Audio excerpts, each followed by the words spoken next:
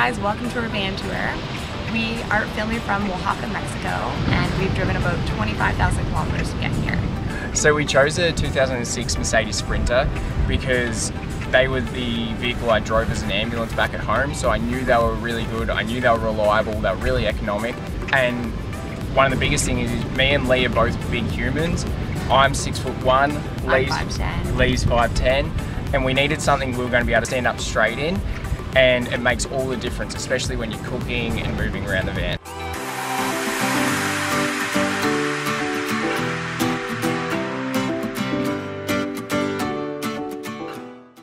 Welcome to our open air kitchen area. This is where we do most of our cooking. We normally fold this table down. This gives us access to the propane at the back. As you'll see later, we can also get access to the propane up on the kitchen counter. Inside this cupboard, we have a 5-pound propane tank. It's sealed in an airtight container and it's vented through to the bottom. 5 pound it's a tiny little tank. The Mexicans laugh at us when we get it filled, but it actually is really good. It lasts us about a month with cooking 2 or 3 meals a day.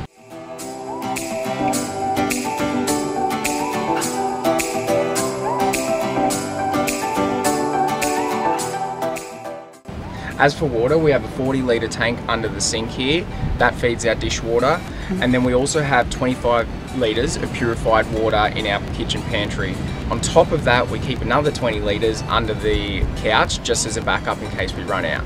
To fill our water, we have this little tap nozzle here. It's been awesome in terms of you can use any garden hose. So we decided to go with an industrial style faucet to match the galvanised tub sink. It's great because it swivels around, it's really good for washing dishes. The sink itself's awesome, we get a lot of comments on it. It was actually Lee's Pinterest dream that we managed to turn into reality, and it's been unreal. It's got plenty of space for dishes, but it's also good for laundry or even potentially for washing Lee's hair. Or your curly long locks. Or my hair. So we decided to go with an electric pump. Initially we were going to get a manual pump because it was cheaper, but after doing some YouTubing, I found it wasn't that hard to install. It runs off a flow jet pump.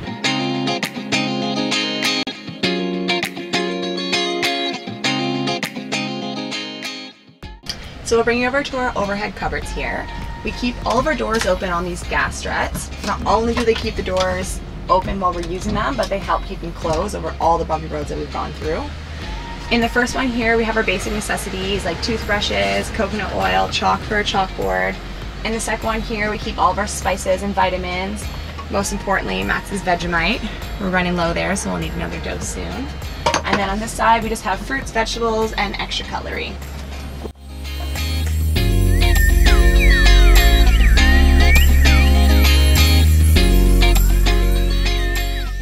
We'll bring you into the kitchen cabinets now.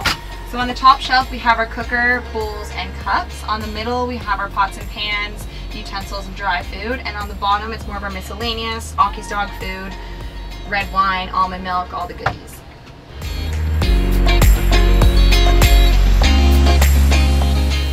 So one of my biggest concerns when we first started designing the layout of our van was to have enough storage. I like to be neat and tidy, and I want a place for everything to go, and when you have a small space, I think that's super important. Alright, so up top we have more dry foods and canned goods. On the second shelf we have our purified drinking water. The third is very important. It's Max's coffee supplies, which I fought against at the beginning, thinking it took up too much space, but we have loved it and it's proven to be very social. Down here is more dry food storage, and the bottom tote is all miscellaneous as well.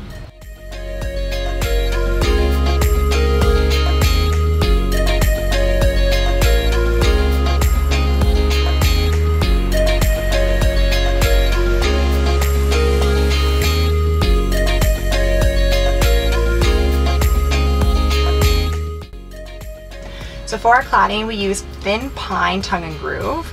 We love the way it turned out in the van. We decided to clad the doors to really give it a finished off look inside. And we also chose to do a whitewash for the paneling just to keep everything light and bright and airy.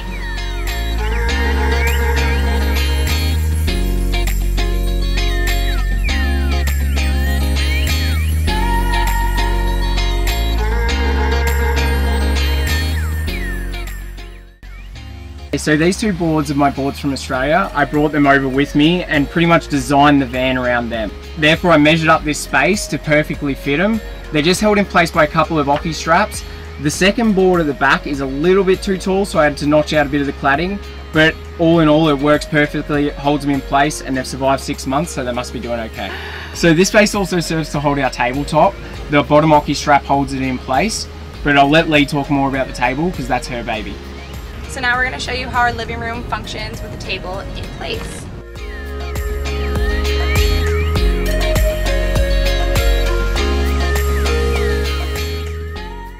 So we chose to put our bed in the middle of the van versus the back for a couple of reasons. One, which we touched on earlier, we love to cook outside as much as we can. The second is for our buddy over here, Aki. We wanted him to be able to have a comfortable seat while we were driving, knowing we were going to be doing tons of kilometers on this trip. We also like to have the L-shaped couch here for when you're sitting and you're reading. You get a beautiful view of the ocean out here. We definitely fight for this spot, and one of us can sit here, one can lie down. As for the actual mattress, we ordered it one of those box mattresses off Amazon. It's 6 inches, it's 4 inches of foam and 2 inches of memory foam, and it is so comfortable. We did a lot of research to pick the mattress, which I think is extremely important when you live in a van.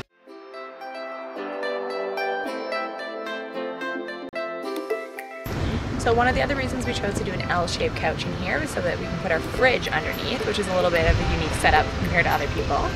So under here we have our 12-volt Dometic compressor. It draws very low power, it runs non-stop, and it holds 72 beer cans, which is one of the selling features that we want us on. So right down here we have our first dimmer switch. This dimmer controls the 4 LEDs that are on the ceiling. We put it here for 2 reasons. First is whenever we walk in the van, it's easy to turn on and step right in. Second, when we're in bed, it's also in reach while lying in bed to turn the lights on or off.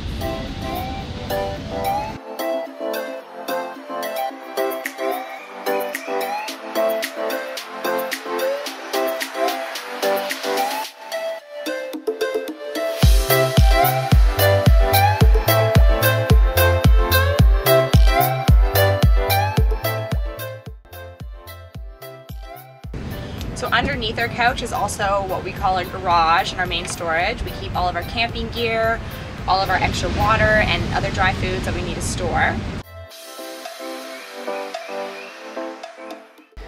So this board was a late addition to our van. It was given to us by an absolute legend we met in San Diego. His girlfriend learned to surf on it before him, and when I told him Lee needed a board, he was more than happy to give us this one, which was unreal. It just so happened to fit perfectly in this space. We just used an eyelet screw and a hook to hold it on there. The nose actually rests within our headliner up here, which works out really well.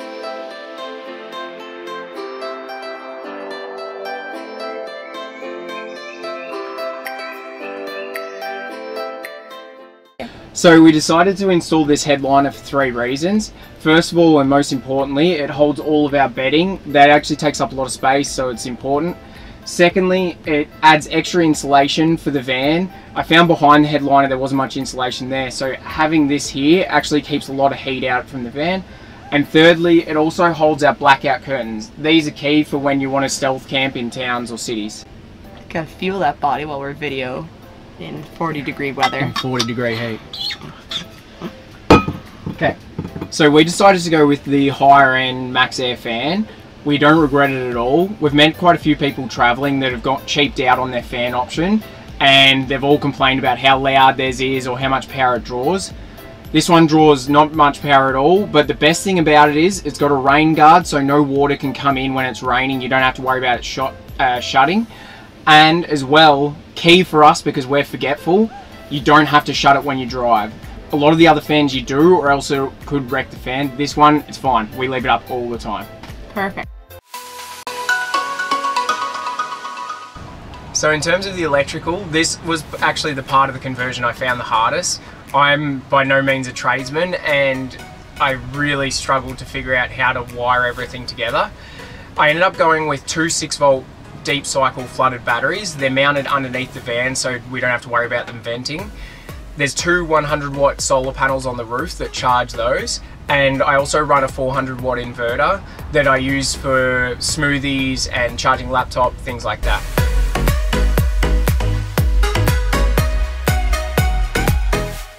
Okay, welcome to the cabin. As we were saying before, we kept this area pretty stealth for camping. One modification we did make to it is I built Oki's seat here. We did it for a few reasons. One, if anyone's been in a Sprinter before, you know the cup holders suck. This one, I built cup holders in nice and at our level. Secondly, storage. It's got, we put a fair bit of storage in there. We put a lot of our electronics in there, especially if we're going through military checkpoints or anything in Mexico. And finally, it's a spot for Oki to sit up front so he can be part of the party while we're driving forward. Oki! Come here, bud. Here, bud. Oki. So when we are driving along, this is Oki's most standard seating position. Definitely the most comfortable seat in the house. But when he's not lying down and he wants to be more part of it, he comes up front. Oki, come here. Here, bud. Sit there. Good boy. And this is Oki's other favourite spot. He loves it because he's in between both of us.